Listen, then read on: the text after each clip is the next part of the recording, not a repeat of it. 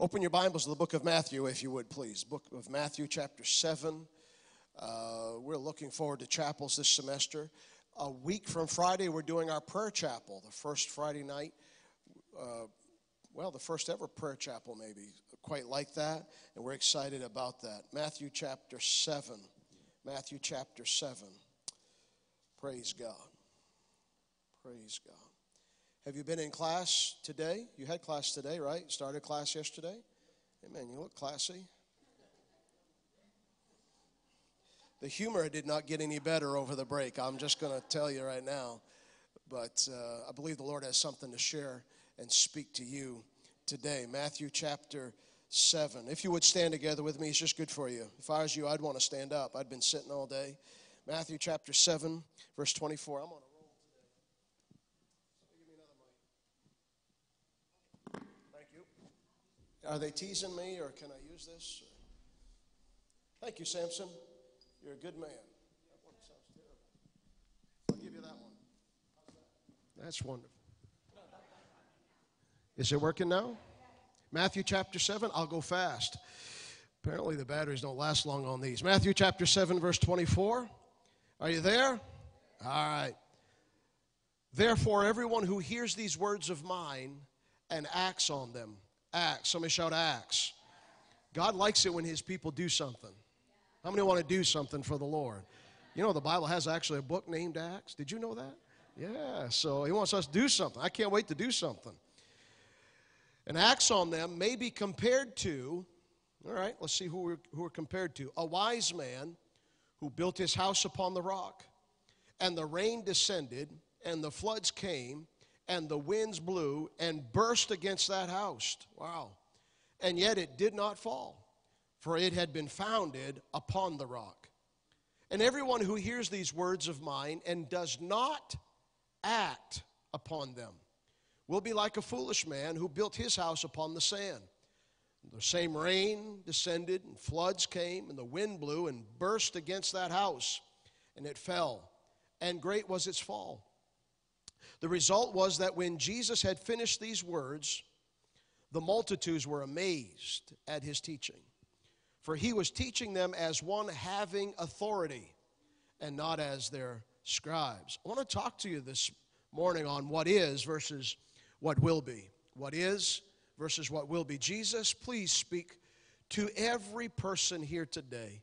We would, Holy Spirit, hear something from you. And let it not get just in our head, but get in our spirit so we'll never forget it.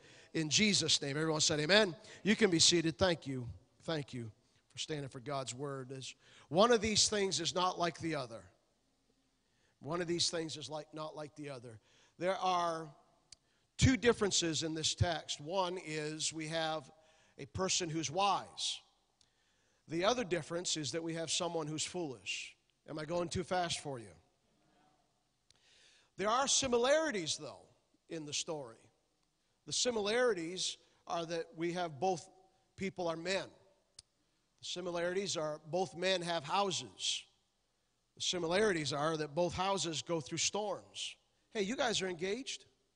I'm looking at the Phillips. Yeah, okay. Hey, congratulations. When are you going to get married?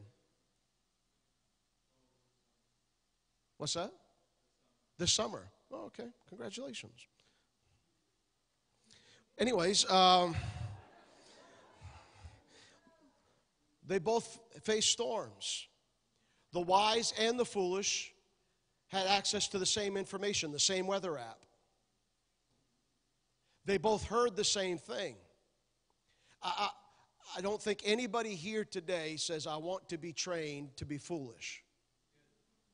Right? Nobody here wants to be trained to be foolish. But to be foolish doesn't mean you're ignorant. Ignorance and foolishness are different. Ignorance is you don't know. Foolishness is you know, and you walk away from it. So here's the problem. Here's the problem. Sometimes, but not always, are foolish people easy to spot. There are people here that it won't take you long once you get into the semester to find out they're foolish. It doesn't take me long through chapel to already find out some of that. So they don't always wear a sign, because a foolish person can be smart, fun, nice. They can have money. They get promoted. How many have ever worked with a foolish person? A fool can be famous. They can get married. Fools have kids. They can go to Bible college. They pastor churches. Hello? How many glad I'm not talking about you today? I'm just talking about fools, right? So it's just, you got to break down the image in your mind of what you think the fool in that scripture looks like. Because that fool could be walking right down the street with a wise man and you not know the difference between the two. See, the Bible says a fool is someone who despises instruction. That's why I don't think most of you are fools. A fool likes correction. A fool wants to be told something that's uncomfortable now to save them pain later. A wise person says, tell me what I need to hear, because even if it causes me temporary discomfort, I know it's for a long-term gain. I'd rather suffer a little now. It's amazing, and I don't know what everybody's background is, but it's amazing how many times in the old life you would hear guys say, I'm going to tie one on, or I'm going to get hammered this weekend, and I know I'm going to have to sleep till noon on Sunday, but I know I'm just going to do it. The thing with sinners is they're willing to go through, they're willing to have a little pleasure expecting the pain, and too many Christians won't take a little pain expecting the pleasure. And so what I'm encouraging you here today is to find a way to make sure that you learn to lead in what is and what will be. A foolish person, I'm going to get to the good in a minute, just trying to help you to know it when you see one. A foolish leader thinks they're okay because things are good. A foolish leader thinks things are okay because things are good. Got a little money, some things, some progress, but you just can't really tell yet if that's a foolish leader or a wise leader.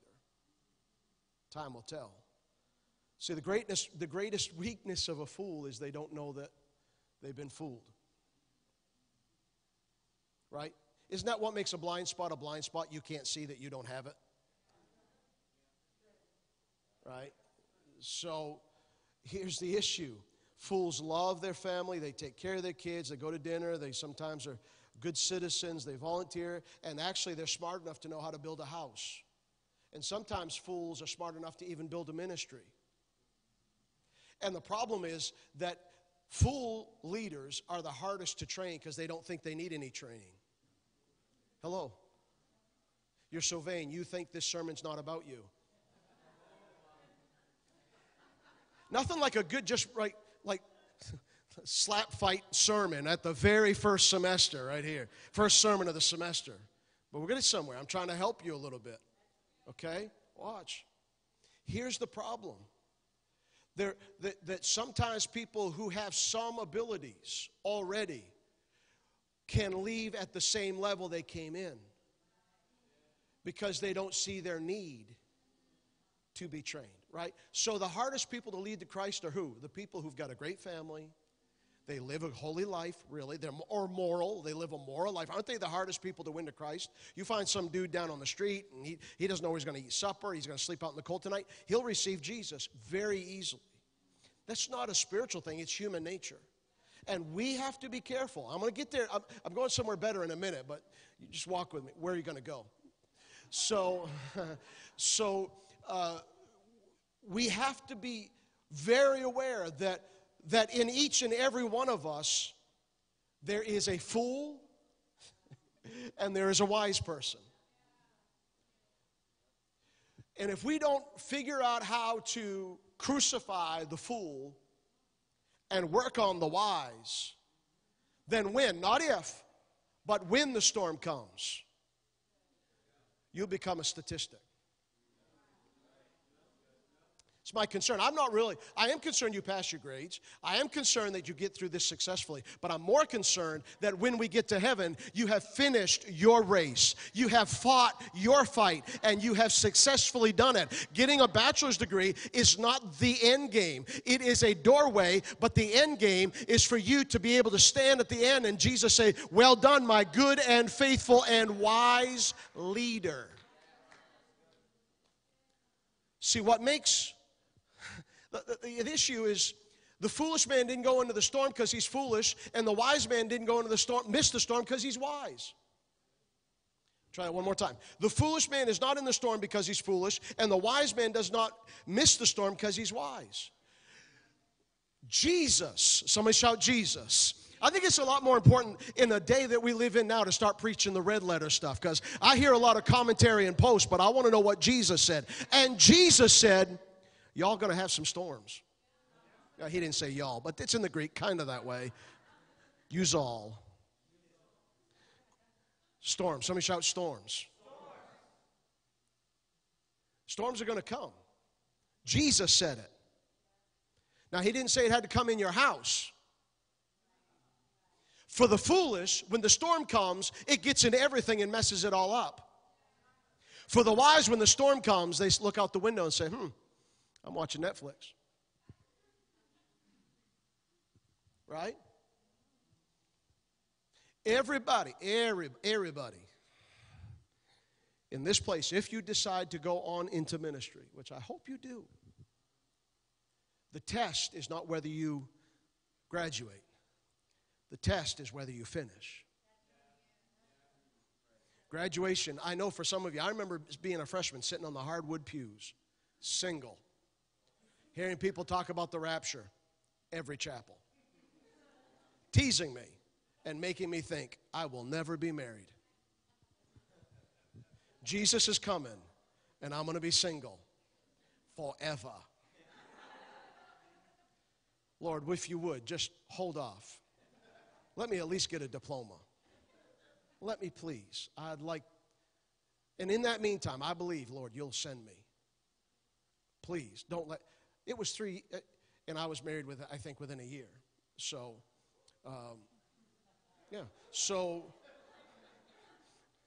but I remember thinking 3 years was like 30 years. Like, oh, I just got to get to graduation. I just got to get married.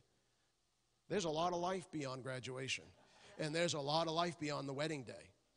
Everybody, right? And what I'm trying to say is the fool and the wise can both graduate. And the fool and wise obviously do get married. Hopefully not the wise to the fool. But that's up to you. We're going to do our best to help you, but be careful. Here's my concern. It's not that you graduate and get married. My concern is that the people that God saved you to get led to Christ get led to Christ, and that your marriage is good and your kids serve God and you got a great reputation and you got one wife, the same one you graduated with or the one you married after you graduated. Hello? That's the end game. That's the end game. But much of how that goes is determined on how this goes. So this is what messed me up this morning. I didn't know I was preaching this today until I read this morning. Lean in and hear what I'm about to tell you. According to the Social Security Administration, if you take any 100 people at the start of their working careers, which is you, and follow them for the next 40 years until they reach retirement age, here's what you'll find. Remember, how many people? 100. For how many years? This is what will happen. By the Social Security Administration says, 1 will be wealthy. 4 will be financially secure. 5 will continue working, not because they want to, but because they have to. 36 will be dead. And 54 will be broke and dependent on friends, family, relatives, and the government to take care of them. Monetarily speaking, that's only 5% of us who will be successful in creating a life of freedom, and 95% who will struggle who will continue to struggle their entire life. Hello? That is the product of a foolish nation. And why, for the life of me, Christians continue to work hard to be like the world. It's like the world is 5-95. They've won 5 matches and they've lost 95. And we're so busy trying to keep up with the world and have what the world has and be accepted by the world and be liked by the world and get likes on all of our social media posts when the world's house is burning. And we're like, how close can I build my house to the world so it too shall catch on fire? And I'll have somebody else to blame. Hello?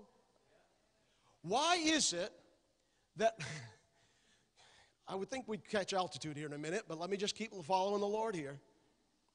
The crucial question is, at what point are God's leaders going to stop living at this level of the world's standards and start going to another standard and stop living like a fool and start living like the wise and say, I'm not trying to get through to the weekend, I'm trying to get through to eternity. I'm not trying to have my best life now, I'm trying to have the best eternity forever. I'm not trying to get you to look at me, I'm trying to get you to look at Him. I'm not trying to be the most popular here, I'm trying to make Him most popular out there. I'm not trying to see how much I can get, I'm trying to see how much I can give. It's time for God's people to rise up with some wise leadership and say there isn't a storm that is bigger than the God that is in us. So enough of this weak, sissified Christianity that just doesn't want to cause any problem. We are the storm. We are the strength. We are the Lion of the tribe of Judah. Let's get up early. Let's go to bed late. And let's work till Jesus comes.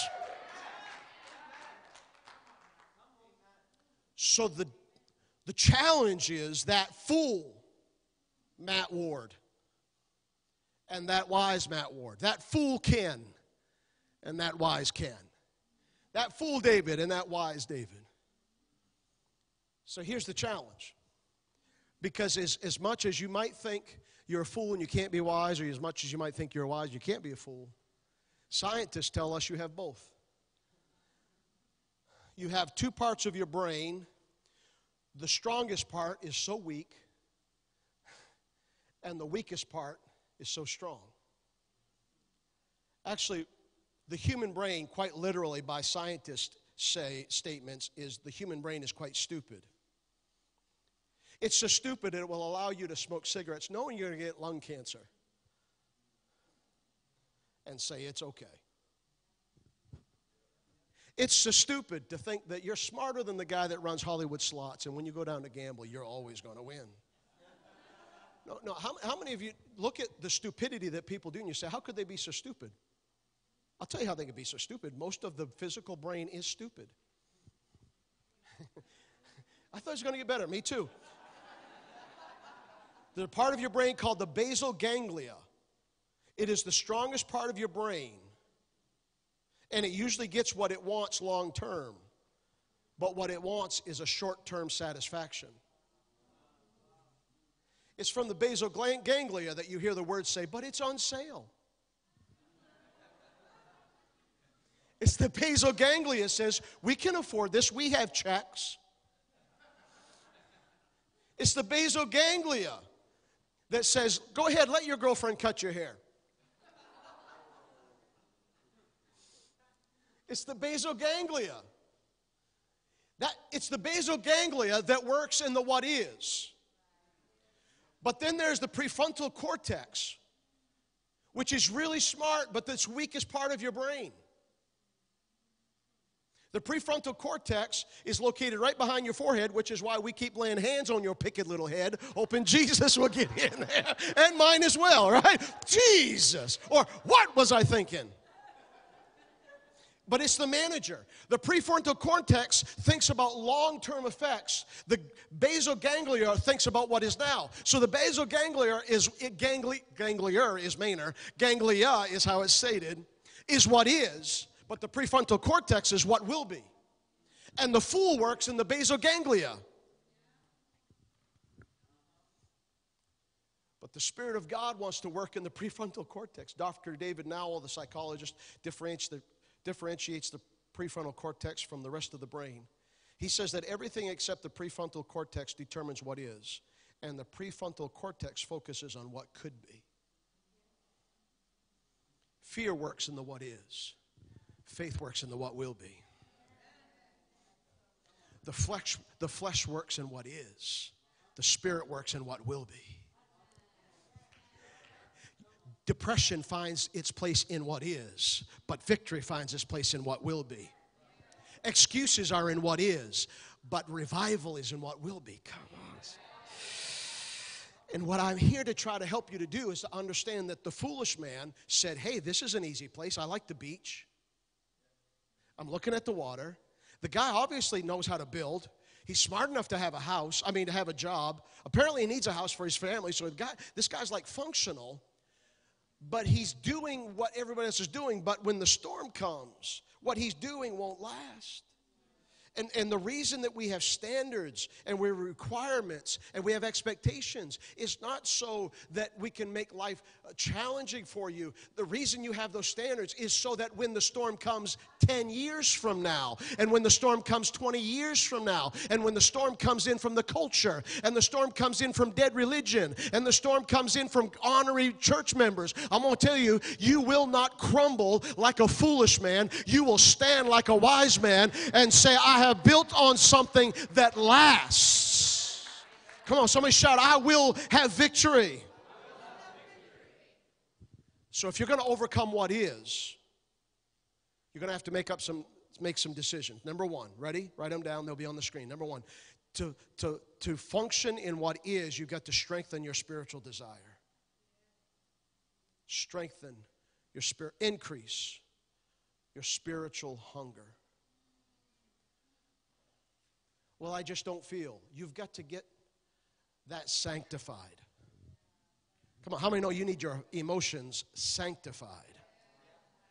I cannot live by my feelings. Psalm 1:1. Hey, you sit tight. I'll find it for you. Psalm 1:1. I'm messing with you. Psalm 1:1. I'm so happy to see you again. Did I say that earlier? Okay, now I'll preach. Psalm 1:1. Blessed is the man who does not walk in the counsel of the wicked, nor stand in the path of the sinners, nor sit in the seat of the scoffers, but his delight is in the law of the Lord. The Bible does not say that the blessing is on those who do the law of the Lord. The blessing is on those who delight in doing the law of the Lord. Why am I doing all these things that don't work? Because God loves a cheerful giver. God looks at the heart of the person. And when you decide, I'm going to feed my spirit man, you know what? It won't be hard to read your Bible. It won't be hard to worship. It won't be hard to fast. It won't be hard to witness. It won't be hard to study. You know why? Because my spirit man is dictating what I'm doing, not my flesh. 1 Peter 2, desire the milk of the word of the Lord. Psalm says, as the deer pants for the waters. David said, I will bless the Lord at all times. When somebody has to force you to read your Bible, your spiritual hunger is decreasing. Number 2, rest in the yoke. Rest in the yoke. If I'm going to not be controlled by what is and make short-term decisions that have long-term consequences that are negative, I've got to learn to rest in Jesus. I'm told, I don't know, I don't have the count, but 1,700 pastors a month in the United States quit. That's what they say. I don't know if it's true. It seems hard to believe. Hello? That's why the quit rate in Bible college can't go up, because the quit rate out there is too strong. Somebody's got to finish. Somebody's got to get the job done. And I don't believe that God is raising up this last generation of harvesters so that you can quit halfway through. God is going to raise you up so that when you get into it, you just keep going higher and higher. Come on, more vision, more dreams, more aspiration, more faith. You got to get around some folks that say, I'm not doing this for retirement, I'm doing this for eternity. And the moment you begin, God helps some of you whose roommate's tired all the time. Honestly, quite honestly, if I had a roommate that was tired all the time, what are my options, Brother Sutton? No, I'm tired. Pray for him. Cast the devil out of him. If it's a guy, cast the woman out of him. No, you're acting like a woman. Your mama had too much influence. Your daddy should just slap you on the backside. Get up, get to work, son. The battle is going forward. And if it's your wife, you just need to say, oh, God, dethrone the drama queen out of my room. Give me some victory in this house. I'm preaching the gospel, I think, now. Come on, the joy of the Lord is my strength, and tiredness is worse than COVID. I'm so tired. I'm so tired. You slept 10 hours. You're not tired. Your brain broke. Now, if you travel 24 hours like Steve, I mean, you can be tired. I mean, there's nothing sinful about, putting in a hard day's work and waking up and saying, I need some coffee. I get it. I get that.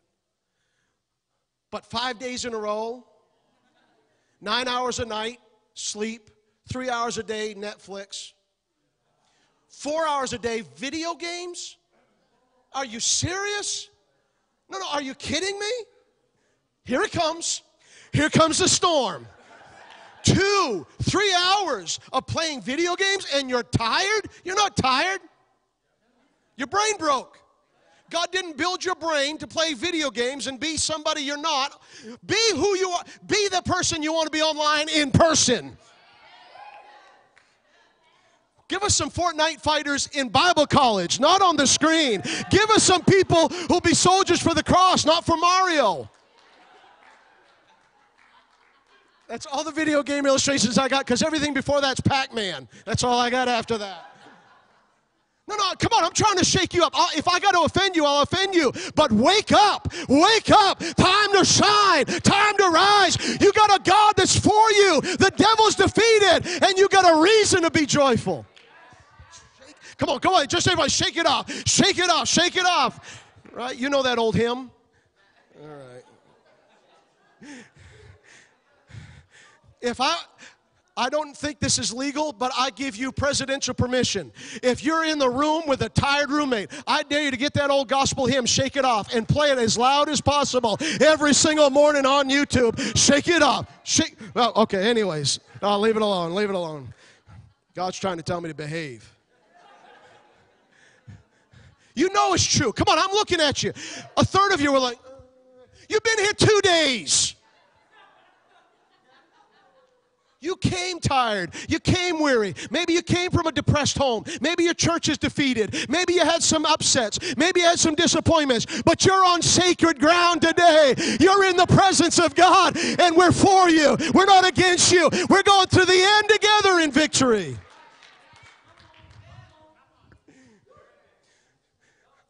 The Lord is marvelously removing all the words of that song out of my brain right now, because I'd start singing it. And it's probably 10 years old, so you got to rest in the yoke. Elijah faced Jezebel, and he was weary from the battle. He laid down to take a nap, a siesta. And he wakes up. Can you imagine if you're in your dorm room tomorrow morning, whatever time, and you wake up and you look over, and there's this 8-foot-tall angel, great big wings, arms like Stone Cold Steve Austin. And he's got an apron on. And he's cooking pancakes and bacon and sausage and fresh squeezed orange juice. And he's got all this cooking. And you have a bite of it, and then you just go back to sleep. If I was your roommate, I'd hope you would. It's all over here, angel. Cook it for me. You know what Elijah did? He ate it and went back to sleep. I mean, you're bone tired. He played too many video games when he was running from Jezebel. That was his escape. Hello? Watch this. Watch this. I feel like I'm in a groove here this morning all of a sudden. I feel like maybe the Lord's using me, but Luke, I need you to know, not everything I say is from God. Are you okay with that? Okay. The Apostle Paul said, these are the things from God. Now Paul's like, but if I was you, I would do this. Right? So the whole video game, that was Matt. And Shake It Off, definitely Matt. All right? Are we okay with it? At least I can admit it. All right? It's okay if you can just admit when it is God and admit when it's not. But Elijah went back to sleep. I'm just telling you, you can just rest. When it starts getting heavy, look, I promise you right now, this school is not built for you to be able to do it without Jesus. It is intentionally and methodologic. It's intentionally designed for you to never be able to do it in yourself.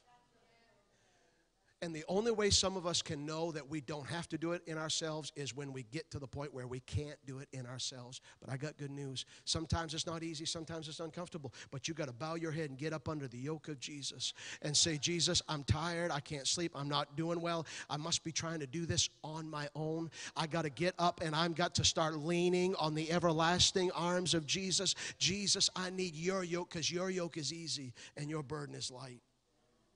Number 3, build your faith, not fear.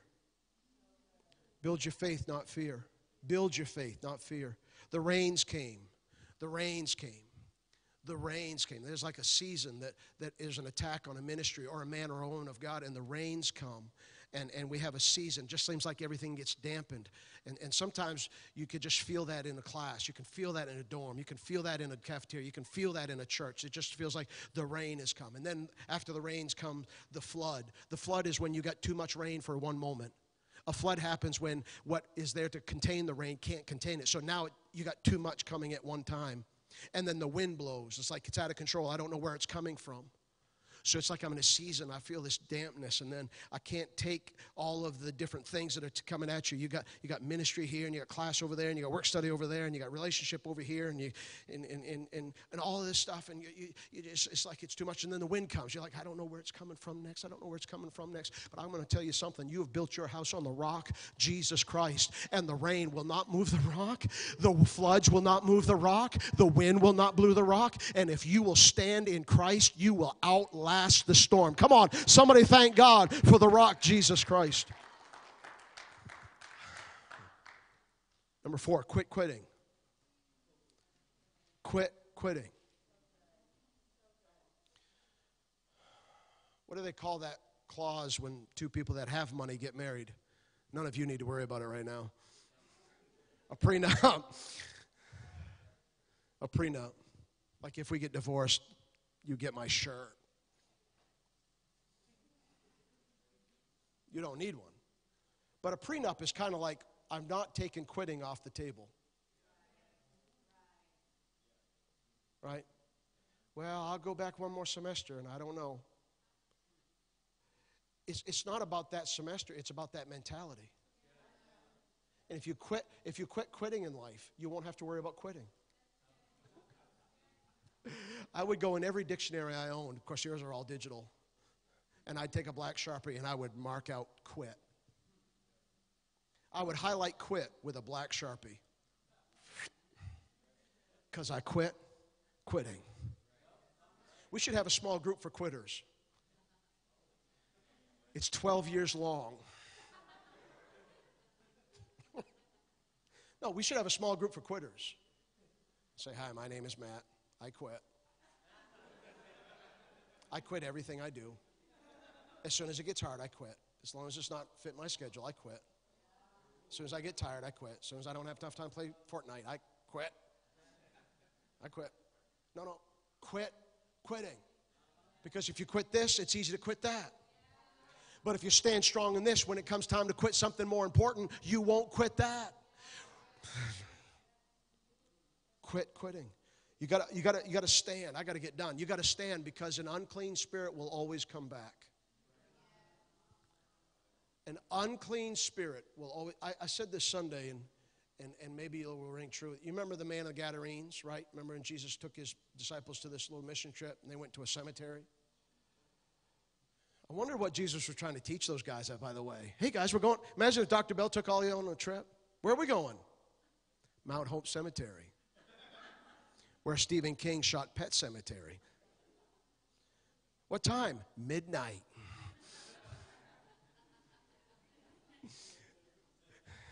And then we dressed up Big John here like a ghoul or a zombie, and he come running out and say, okay, all you worshipers, what are you going to do with him now? Jesus takes these guys to like this Friday the 13th, Friday night horror show, and out comes the man, and he's got a reputation. They chained him. They wanted to chain him up, and he broke the chains. And, you know, he had more than one set of chains. He kept breaking chains. Where did he get his chains? Did he go to Tractor Supply? The cemetery version of it? Where did he get his chains? Can somebody tell me where he get his chains? People brought him the chains. You got to get everybody that gives you the chains to quit out. Unfriend, delete, bye-bye, sayonara, hasta la taco, baby. You just got to make up your mind. Because that spirit wants to come back and get you to quit over and over. And you need somebody to pick you up by the collar and say, you ain't quitting. You got too much to fight for. You've come through too much. You got too much to go to. Fight, fight, fight. Discouragement is the soil that the seed of quitting grows in.